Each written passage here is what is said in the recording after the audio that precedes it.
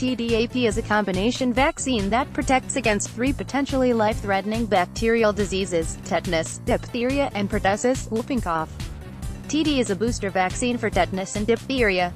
It does not protect against pertussis. Tetanus enters the body through a wound or cut. It affects the brain and nervous system and causes extremely painful muscle spasms. Spasms of the jaw can make it impossible for you to open your mouth. This condition is often called lockjaw. Tetanus kills 1 out of 5 people infected with the disease. Diphtheria is a very contagious infection that makes it difficult to breathe. In severe cases, it can cause heart and nerve damage.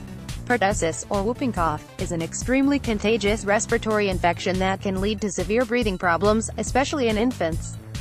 Pertussis first appears like an ordinary cold, but then causes intense, uncontrollable coughing spells. A whoop noise is heard when the person tries to take a breath after coughing.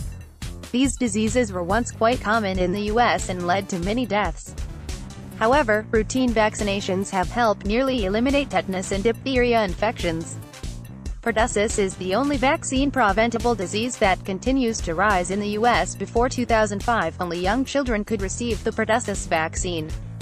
Waning immunity and inadequate vaccination, many parents choose not to vaccinate their children, have led to a resurgence of the disease in the US. In recent years, outbreaks of pertussis among adolescents and adults have been reported in several states. Tdap vaccination offers the best prevention against pertussis, tetanus, and diphtheria. Tdap stands for tetanus and diphtheria toxoids with acellular pertussis.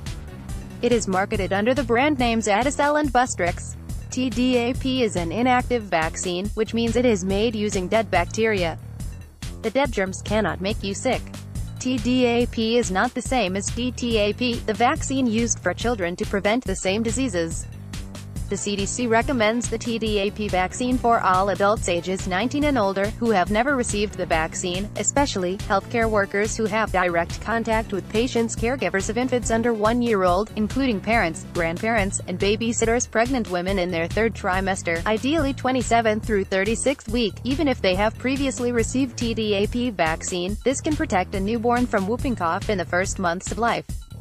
New mothers who have never received the Tdap. People who travel to countries where pertussis is common. You may be given the Tdap vaccine if you have a severe cut or burn and have never received a dose before.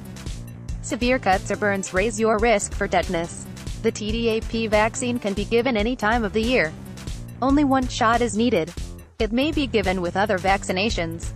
Tdap can be given regardless of the interval since the last TD vaccine was given. The Tdap vaccine can be used safely for those ages 65 and over, according to 2013 CDC recommendations. Tdap is given only once during your lifetime. However, you may need routine booster shots of the TD vaccine every 10 years to adequately protect you against tetanus and diphtheria. You should not receive the vaccine if you have had a serious allergic reaction to any of the vaccine ingredients in the past, a coma or seizures within a week of receiving childhood vaccinations for pertussis, such as DTaP, unless the vaccine was not the cause. TD can be used in these cases. If you have had any of the following, talk to your doctor about whether the Tdap or TD vaccine is right for you: epilepsy or another nervous system problem, Guillain-Barré syndrome, GBS, a history of severe swelling or pain after receiving a pertussis, tetanus, or diphtheria vaccination. In the past, if you are moderately to severely ill, your doctor may recommend waiting to get the shot until after you recover. The CDC says you can still get the vaccine if you have a mild illness such as a cold or low-grade fever. Like all medicines, vaccines can have side effects. However, the chance of a life-threatening reaction is small. The CDC says the dangers of developing pertussis, tetanus, or diphtheria far outweigh the risks of vaccination. Mild side effects of Tdap may include: mild side effects of TD may include pain, redness, or swelling in the arm where the shot was given, mild fever, headache in some people. These side effects may be more intense. They may temporarily interfere with daily activities.